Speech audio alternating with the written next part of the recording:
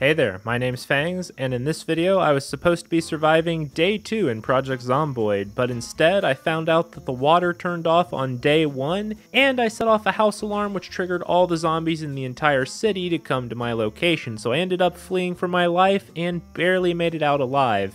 If I did. Well, the stove was left on. I'm glad we didn't burn this house down. That would have been really unlucky, but let's go ahead and start cooking up this fresh chicken. We'll go ahead and even just speed up time because we're just going to wait. And after we get this all cooked, we're going to go ahead and grab all of this. Now put it in our inventory here. And now we have fresh cooked chicken.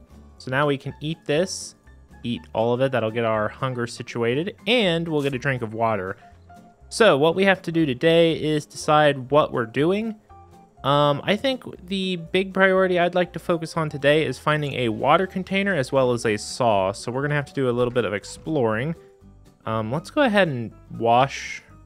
Wait, I can't wash all my clothing apparently, but let's go ahead and just wash my body real quick, and then wait, the water's off. I think the water's already off. So, this poses a really interesting issue. The water may already be turned off. It's definitely off in our house that we built our base in. Let's go ahead and check this house and see what's going on. The water is definitely off. So that is not good. Yeah, the water is 100% off, I think. I have never actually survived long enough to see the water turn off, so this is a big deal. We need to find water containers, and well, it's too late. Actually, normally a good practice is kind of fill a bunch of water containers before the water turns off, but the water's already turned off, so we would have to transport water from houses to a location, which is going to be very troublesome unless we can find a cooking pot and stuff like that to carry stuff. So we definitely need to find that water bottle, and we also need to get some cigarettes because we are agitated. But yeah, I guess we're just gonna get into this stuff. Okay, so there is a vehicle here with 2 zombies, so I'm gonna go ahead and try and draw the attention of one of them. Yeah, here we go, and then we're gonna kill him and check this car out because it's probably gonna be an important thing to get a working car so we can get water quicker. Okay, the trunk was unlocked, but the driver's seat's locked. Well, that's unlucky. All right, let's check the house out before we go ahead and just break the windows out. Shut that window behind us. Please tell me that's a pot of water. It is. Okay. So we've got a little bit of water stored here, which is good. Let's check the durability on my rolling. Okay, we're fine there. Orange soda, that's actually good. That gives us a water bottle as well, so I am going to go ahead and drink one of these. Then we'll fill it here at the sink. But we're going to run into trouble of actually needing to... we're going to need water very quickly. So I'm not sure how to go about this. So pretty much all sinks and water sources have a finite amount of water that's random between 1 and 20 on sinks. And when the water shuts off, those stop refilling. So you have to be able to either have a generator, I think, to run more water, or you have to be running a water catcher and all of this stuff, which we need 4 trash bags for, a certain level of carpentry, and a bunch of stuff that we are not equipped for at the moment. So pretty much our only option is going to be smashing this front right window, getting into the car, switching seats to the driver's seat, and there is no key, unfortunately, and there is no key in the glove box either, unfortunately. So, on our way. Okay, go ahead and finish these guys off. Check them for cigarettes because I do need cigarettes badly. And there is a barn over here, or a shed. Oh, got another smart guy here. And we're gonna hopefully get a saw here. Oh, it is unlocked. Good, please. Nope, but there are some good tools there. I will go ahead and take these. But unfortunately, there is still no... The condition, all of those are pretty low as well. We really need a saw. We got the water bottle, so that orange soda bottle will work good as a water bottle. We're going to need to figure out a method of transporting water to the safe houses, though. So mainly large cooking pots filled with water and taken back. But it would be in our best interest to locate a car, probably. But we also need to secure up the safe house if we're going to stay there. All right, we did get some matches from right here, so that's big for if we can find any cigarettes. Let's check these bodies real quick for a car key. We might be able to get lucky and get a key for one of these cars here, maybe. Would be really lucky. Cigarettes, there we go. That's going to help a lot right now because we have been needing to smoke for our anxiety. So we'll just go ahead and fast forward time real quick. There we go. Anxiety's gone. This car is totaled. Let's check the trunk. Nothing. We're going to have to just continue on. This guy's going to jump the fence, so this is a free kill. We might as well take it. There we go. And, oh, that car actually looks like it's in really good condition, as well as that one. Oh, but we do have a horde up there, so let's try and pull one at a time and kill them one at a time very easily. And not get overwhelmed. That one has something on their back. I can't tell what it is. That looks like a axe. That could be really good, actually. I wish I could have hit her when she was on the ground there. I can't. Sometimes the attacks in this game are very, very awkward. Oh, it's a stone axe. Okay, we're gonna equip that in both hands though, because that just sounds like it would be better in the first place. And we're going to utilize this stone axe to do some clearing here. That is a police zombie. So is that a bulletproof vest? Sir, may I bargain with you for your vest? You die, and I get a vest. Yes, it is. We're going to go ahead and equip that on. And also equip the holster. And there we go. And let's check out this car. I know there were zombies on the backside, but hopefully we can just, you know... hop on in the car. Oh, we can.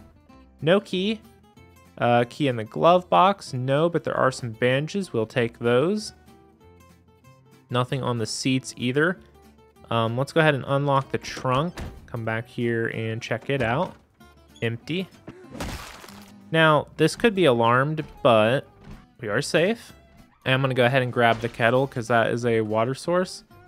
Just heard the zombie break in somewhere over there. I'm not interested. Let's check that car across the street.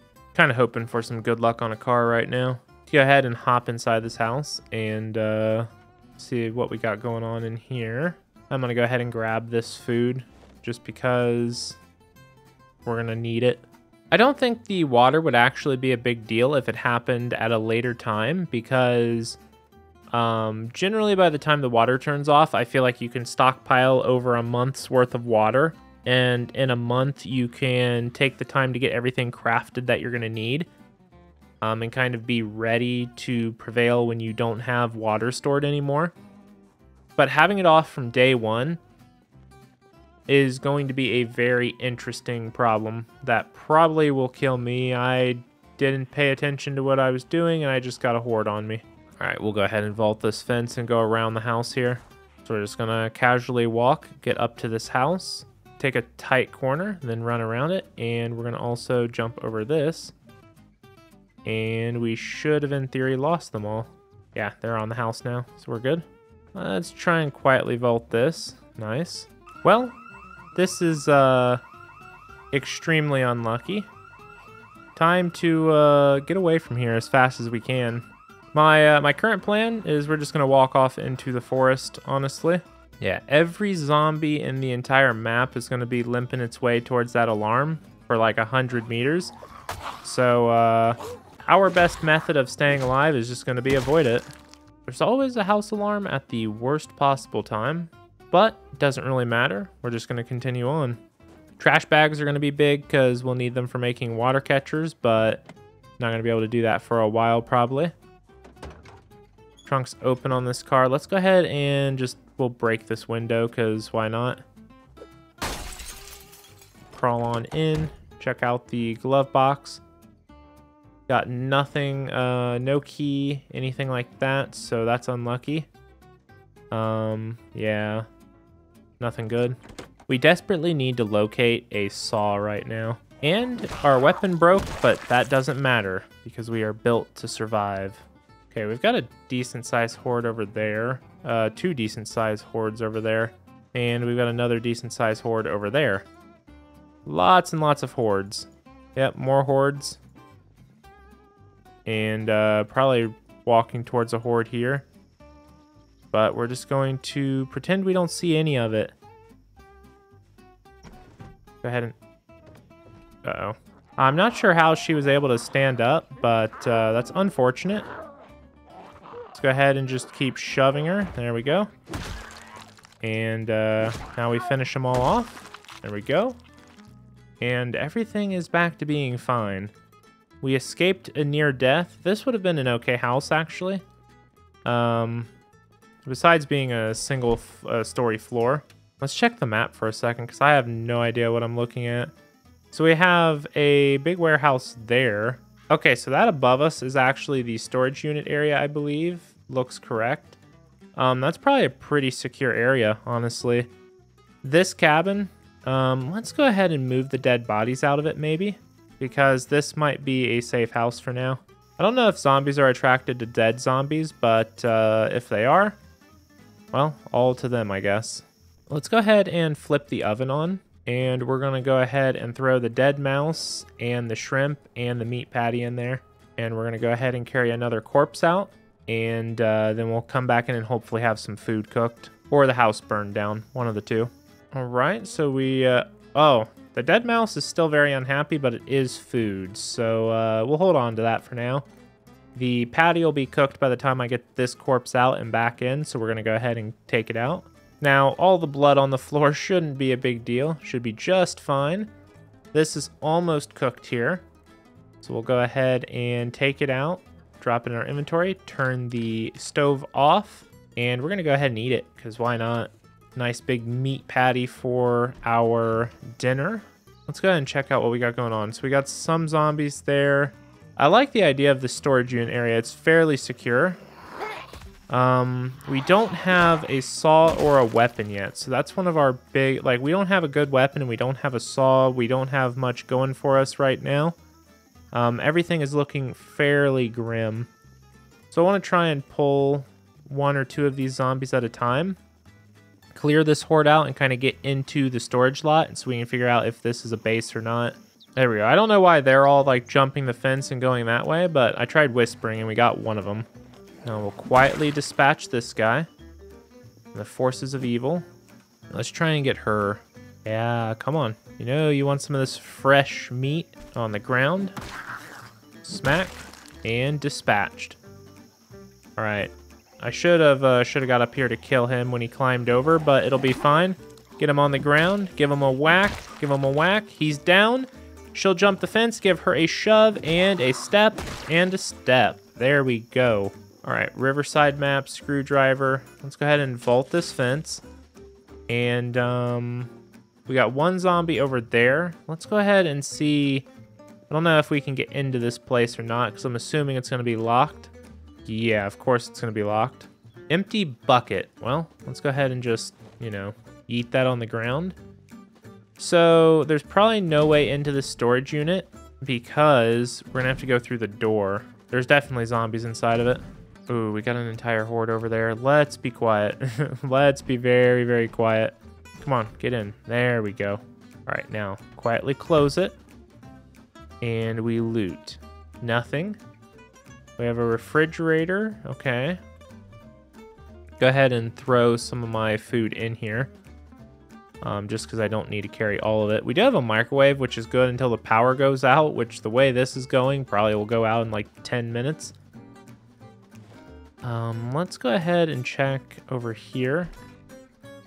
Okay, just the bathroom. So we're not going to be getting very lucky, I guess.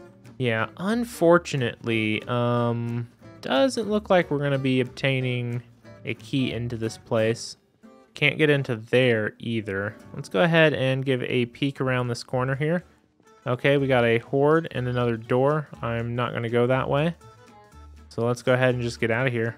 Okay, so it's almost 8:30 p.m. and we have made absolutely no progress today. And that could be a bad thing. We are also drowsy, so we definitely need to take a nap. But, oh, and there are a lot of zombies here. But I'd like to try and get to the warehouse that's on the other side of this trailer park here. So we're gonna try and, you know, sneak around here. There also is a car up there, which could be useful. Let's go ahead and dispatch these two zombies, maybe. We'll try and get this done. Hopefully, rather quietly, so we don't have to fight a horde. Check around for anyone else. Nope, good. All right, let's tiptoe up the road here. And, okay, we've got a little bit of a horde here. But right on the other side of this is where we want to go. Okay, actually, let's do it this way. We're going to do a little bit of corralling. So this is not for the faint of heart, but yeah, hopefully we can organize a little bit of a corral here and get rid of these zombies effectively. We're going to try and like get them down here and corral here in the road so that way we can get a good pile and then just pull them this way probably. We are tired, so we do need to be aware of that and take careful consideration of how this is going to go. This would have been a good time to take some beta blockers probably and, you know, some other stuff. But hopefully I can do this without being eaten. We have plenty of open space, so to not be able to do this would be fairly silly. And basically, your goal is to just keep walking in a circle until you have a very nice and big, steady circle of zombies. And then upon having that, you want to lead them off around a building or through the woods or in a safe area that is not going to get you killed. Let's go ahead and do one more loop to pick up these loose fellas here. And we need to do a little bit of a sprint there just to outrun them, because we do not want grabbed. Getting grabbed here is a death sentence. All right, we seem to have the horde pretty much corralled. Let's go ahead and walk them this way. I'm just going to crouch for a minute to kind of let them keep shambling with me, because we don't want to lose that many going this way. All right, so now that we're over here, we're gonna go ahead and select walk to. We're gonna tell the character to walk, and we're gonna speed up time slightly if we can. I don't know why the auto path wanted to go back that way, but that would have got us killed. Apparently these trees are too thick to auto path through. I'm not sure why the game is struggling to get me through them, but we'll get through this. And there we go. That should be all of them gone. Never mind, there's an entire horde there still. Okay, we should be able to lose any of the remainders around this building here, so we'll go ahead and vault this fence and just kind of cut around here. Including the zombie inside shouldn't be tracking us. And we will go ahead and dispatch this zombie here, since he's on the outside. There we go. And now we're good to go. We're just going to go ahead and cut across this way. And here we go. We are at the warehouse. So let's go ahead and I think we're going to go over to the first story building here for now. Hopefully we can just get inside and get a little nap in. And then we're on day 3 and we can start securing up this place. Okay. We're inside. We got a little bit of a warehouse here, and I'm sure there's probably got to be a saw here, but let's go ahead and see if we can find a little break room that's kind of secure. We are exerted. We're thirsty. This water cooler should have, yeah, tons of water in it. So we'll go ahead and take a drink and fill our orange bottle. And then let's try to maybe inside of here is a secure spot. Oh, nope, this is just the warehouse. Well, I guess we're just gonna have to, Actually, what we can do is we can grab this chair. And this could be a death sentence, of course, but we'll see. We're going to go into the bathroom. We're going to place the chair down in the bathroom. And we're going to go ahead and sleep. All right, there we go. And it is 7:40 a.m., so we are basically on to the third day now. But let's quickly go ahead and take a look and see if we have a saw anywhere in this warehouse. We do. There we go. We have a garden saw. So we managed to check off the thing on our list that we wanted to get today. We got a water bottle and a saw, so we can barricade bases up and build. Now, the original plan was to go back and secure the original house, but I think this warehouse is probably a much better position to build a base in, especially the one across the parking lot over there, because it's got a second floor. And yeah, I think this is just going to be much better. And with that, you've heard the story of how I survived day 2 in Project Zomboid. Thank you guys for watching. Hope you enjoyed the video, and I will see you guys in the next one. Please be sure to take care.